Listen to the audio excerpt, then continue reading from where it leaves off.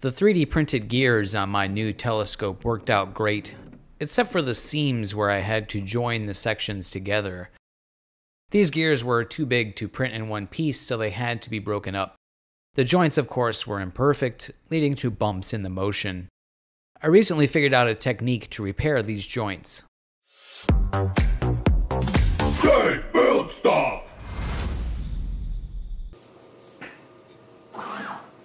I'm going to make a silicone mold of a good section of the gear, then grind off the gear teeth of the joint area and remold them using a casting urethane.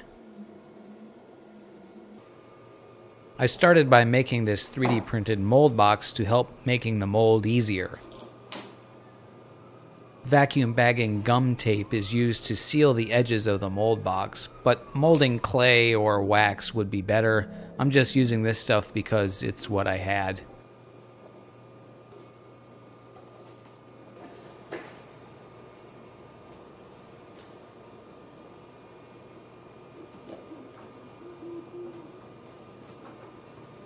I'm using this mold making silicone kit I got from Amazon.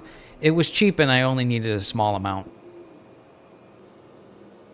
It's easy to use since it mixes in a 1-to-1 ratio and doesn't really require to be vacuum degassed.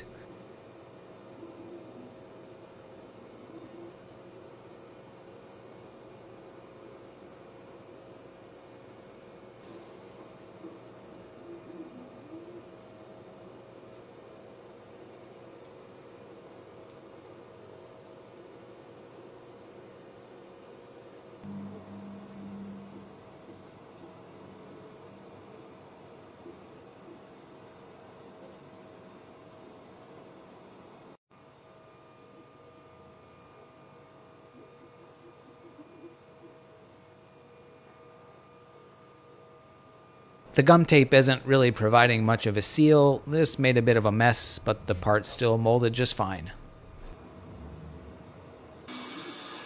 While I wait for the silicone to cure, I'll grind away the gear teeth. I have to admit that taking a Dremel to these parts that I spent so much time on is kind of nerve-wracking, but you gotta just trust the process.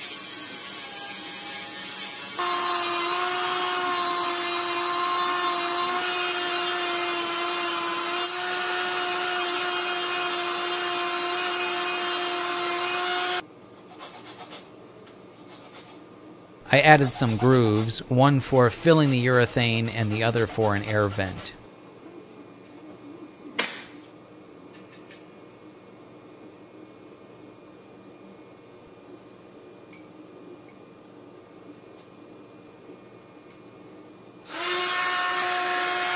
I also added these dimples to provide a bit more bite for the casted urethane and to make for an overall stronger part.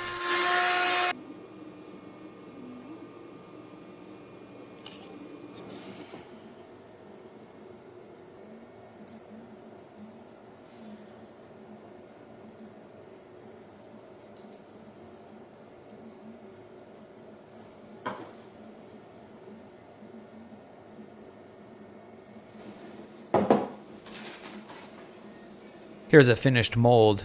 I cut 2 small holes, one for the fill and the other for the vent.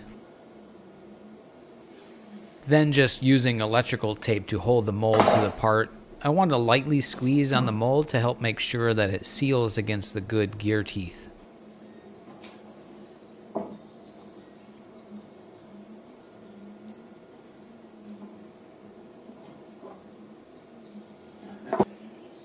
This urethane casting resin is also an Amazon find.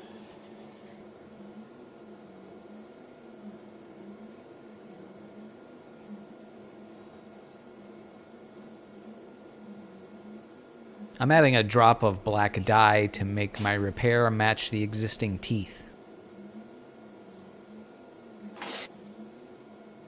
I then use a syringe to inject the resin into the mold. You want to fill slowly until you see the material start to flow up out of the vent.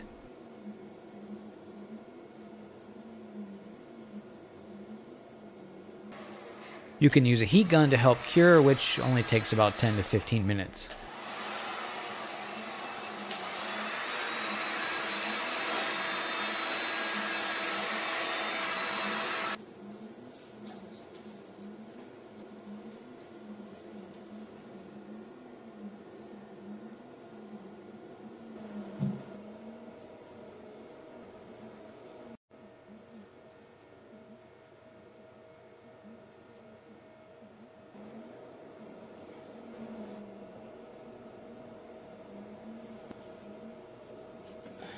The results are not quite perfect. There's some air bubbles and some voids. I think this is likely due to the fill and air vents being not quite optimal.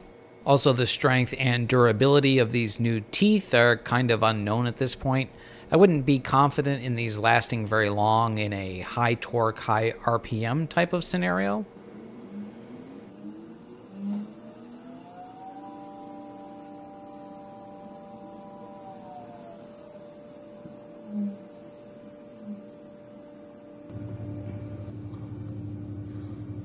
For my purposes, however, they should be just fine, and the overall result is a huge improvement.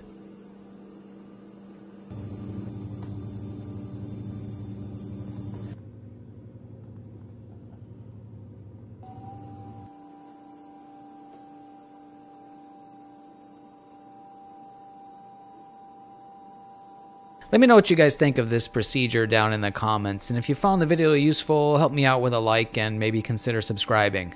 Thanks.